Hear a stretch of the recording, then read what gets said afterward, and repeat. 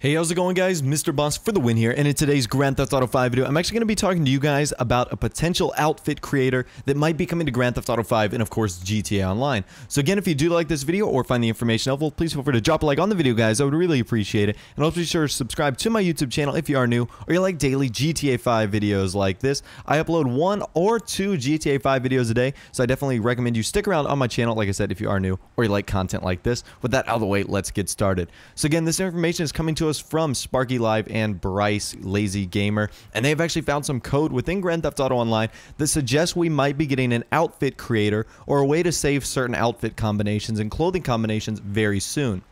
So I'll put an image on the screen for you guys right now, but essentially there are 3 lines you guys need to look at. The first one is outfit removed in slot 1, outfit saved in slot 1, and then finally, are you sure you want to override this outfit in this slot? So this is really cool. This is something we've talked about on the Squadcast for a while now. Myself, Garrett, and Austin, we talked about ways to save clothing options because if you watch all of my videos, you'll notice that I have a relatively similar outfit on at all times. More recently, it's like the camo skinny jeans and the red boots and whatever tank top I decide to have on. It's just a look that, you know, I think my character looks good in, and I really stick with that for a while, and until I go into a clothing store, there isn't much of a change that I do to my character, and that's not because I'm less interested in the clothing options, is because it's more inconvenient to change my character's clothing, and there's not a really good way to save outfits. If there was a way to save outfits and have it from the inventory mission, so let's say you push the back button or the select button on your controller and you can have all your outfits there,